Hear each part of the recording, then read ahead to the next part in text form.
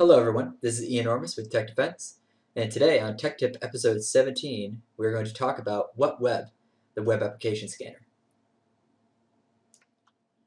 Alright everyone, so as I said in the intro, today we're going to talk about WhatWeb. WhatWeb is a nice little web scanning utility. It's very flexible, that's why I like it so much, and it allows for various degrees of aggression while scanning. The version I'm using is 0.4.8, which is the default with Backtrack 5R3. This is created by Andrew Horton from securityassessment.com. His homepage is morningstarsecurity.com. So check out his stuff. But before getting into what web is and how to use it and such, I just want to give a thanks out to all of you who have been following me recently on Twitter and also on YouTube. I just reached the 100 followers mark on YouTube, which may not seem like a lot, but it's definitely awesome considering I just started this, not too long ago, and it was all with the intentions of teaching my coworkers some of the things that I was doing. So it's great to see that other people are enjoying this as well. But let's get that out of the way, or with that out of the way now, let's talk about WhatWeb. Today is going to be a quick episode, by the way, and I'm just going to do a quick demo of what WhatWeb is and how to use it. So again, the reason I like this tool so much is because of how flexible it is, and just to show you some of the options we're working with here, let's make this a little larger. That's probably too large. We'll go with that for now. All right. So let me navigate to where this is, and I believe that is pen test, enumeration, and then web. Yes. All right. So web, and here is the directory that it lives in. So you'll notice that yes, we have the script to run, the executable, the WhatWeb. But in addition, it also has a lot of plugins and add-ons. There really hasn't been a whole lot of activity with these plugins over the last year, but hopefully it picks up as people use this product or this tool more often. So just to give you an idea of what WhatWeb is, here are some of the options that we're working with. Okay. So again, 0.4.8, Andrew Horton. But let's get to the actual usage, which I kind of outline over here as well. But what we're working with here is, first you're going to check. You're going to choose your target, right? And this gives you a bunch of ways to enter your target in here. So of course you can just flat out put a web address in here. But you could also input a file of URLs, from wherever you had URLs, a list of URLs. In addition to that, if there is something you want to do to manipulate that file of URLs, say you wanted to add an admin dot prefix to all those URLs, or something along those lines, you could do that with this command. So a lot of flexibility on how you can do the target input. And I mentioned previously you can do differing levels of aggression. So one being the most passive, 4 being the most aggressive. 1, as it explains here, will only make 1 HTTP request per target, not including redirects. 2 isn't currently utilized. 3 will on plugins that it matches, it'll then try to do some more aggressive scanning with those plugins that it matched. And 4 is just like, I'm going to scan as heavy as I can with everything. Yeah. So moving on from there, we have HTTP options next. Here, obviously, we can set our user agent if we want our user agent to look like a specific thing. If you do not set it, it will show up as WhatWeb. You could also do some basic authentication with this command. You can add some stuff to the header if you want. You can tell whether you want to follow redirects and how many redirects you want to follow. Additionally, you can set proxy settings, or you could just run this with proxy chains, which we did a previous episode on. And definitely one of the better features here is the plugins, right? A tool like this is only as good as the extra plugins it has running in it. So you can choose specific plugins, and you could also choose specific Google Dorks if you wanted to as well. If you had a custom plugin you wrote, you could obviously put it in here as such. And then we have our logging and output. Logging and output lets us send the output of this data to numerous different destinations.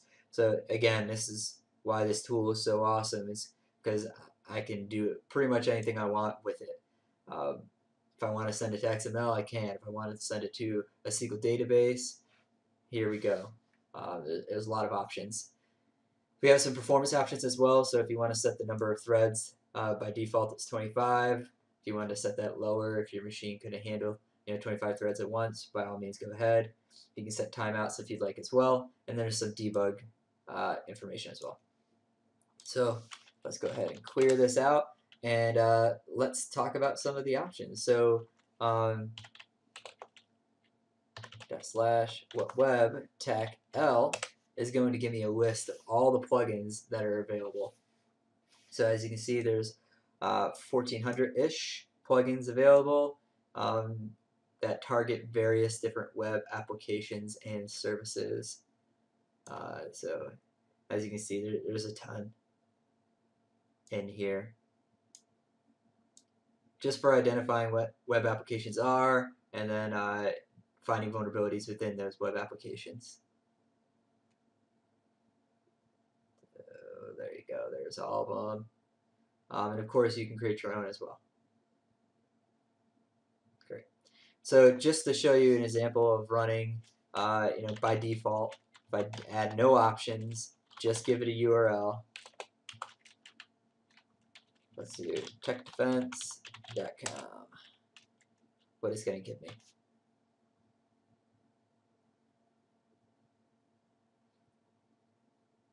Alright, so by default, it's going to give me some basic information about TekDefense.com based on what it could find through some basic plugins. So it's going to give me my IP, it's going to give me what headers are associated with it. If it redirected, it would let you know, country code, the server that it's hosted on, and then it's going to give you some information about some plugins it detected from its basic list. So it knows I'm using Lightbox, I'm using Google Analytics. It sees that I'm also embedding YouTube videos, so it's going to list that out and knows who my hosting provider is.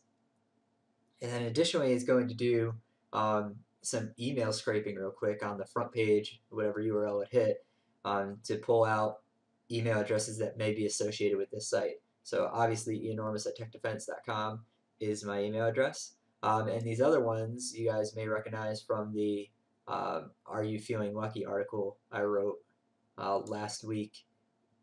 So these are email addresses from that. So this is good. It gives us a little bit of information. It's kind of hard to read, but it gives us something to work with, right? This by itself would be enough to use the tool.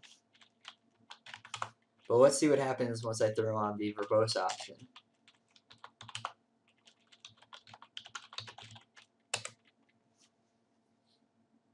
Okay, so now it's going to give us a little bit more about the things that it detected. Right, so it's showing us, all right, hey, scan for cookies. This is what it found. Scan for a country code based off of my geo IP. Is using this to determine my geo IP as United States based.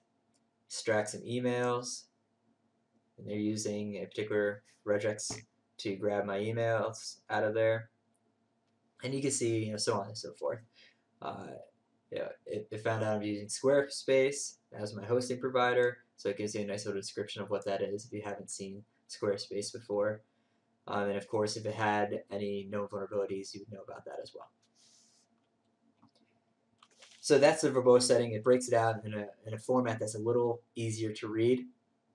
Now, additionally, we talked about aggression levels earlier, and this will probably be the last one I show you here. So if I do attack V again, because I want to see it log everything, and I give it attack A for aggression, and if I did 4, it's going to try everything. If I do 3, it's going to try things based on the plugins that it finds. So I'm just going to have it try everything, and we'll have it do it against SecurityTube. So securitytube.net, and let it go.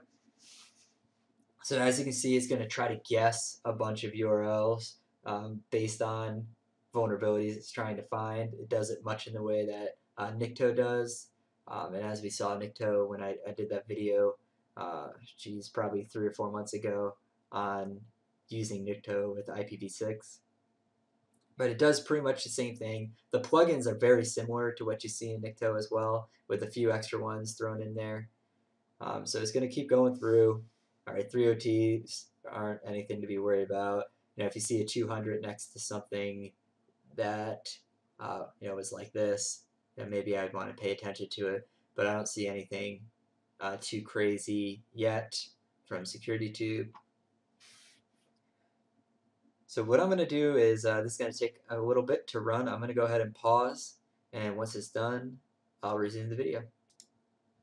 Alright, so now we're back. It has run the aggressive scan against SecurityTube and come up with varying results. Most of these I went through and looked at the ones at the 200 for here, and there was a couple ones that looked like they could be something, but they're false positives, which kind of plague this web scanner. Tool sets like this. Nikto has the same issue. A lot of false positives there, but occasionally you're gonna get a big win as well. So that is the tool, WhatWeb. It's a very flexible tool, allows you to do some really cool stuff with scanning, especially if you want to create your own plugins to do some particular scans as well. Maybe I'll cover that in a further video if that's what you guys would like to see. I guess I can pull that out of there since that was from a different video. Like always, you can hit me up at TekDefense.com. My email address there is enormous@TekDefense.com. That is 1AN0RMUS@TekDefense.com. You can also see more videos like this at SecurityTube and my YouTube channel. And additionally, I'll try to be more active on the Twitter and such as well, so feel free to follow me there. All the links, of course, are on TekDefense.com. So thanks for checking it out, and I'll talk to you guys later.